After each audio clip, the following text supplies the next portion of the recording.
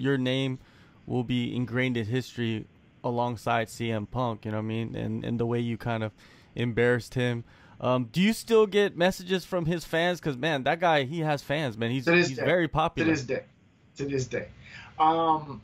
You know, the crazy thing about it was, I remember way before the Punk fight, the building up to it, and I was like, man, I'm going to go out here, I'm gonna smash this guy.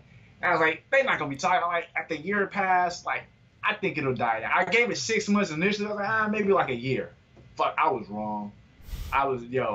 If I comment on like a UFC post or like Derek Lewis is my guy, so like, you know, I check his shit out and I'll make a comment, and it had nothing to do with the fighting. It's just whatever the post is, and like they'll just come out of it.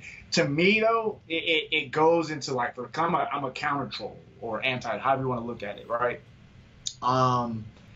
It kind of fits into that narrative of these guys who, like, these people are so bad, right? That these people feel like it's acceptable to come and talk shit to me, right?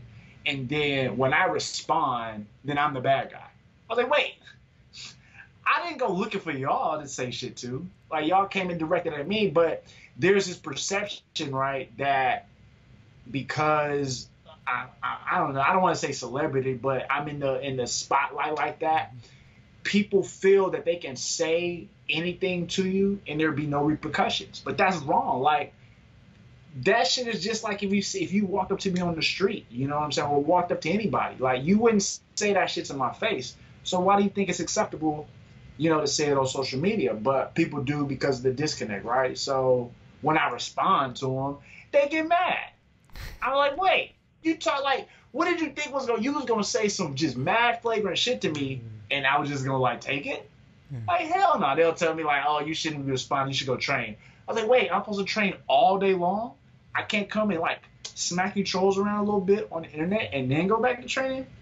But that's just where we at, man, unfortunately. And then again, it has nothing to do with fighting. That's just the culture of where we at, man.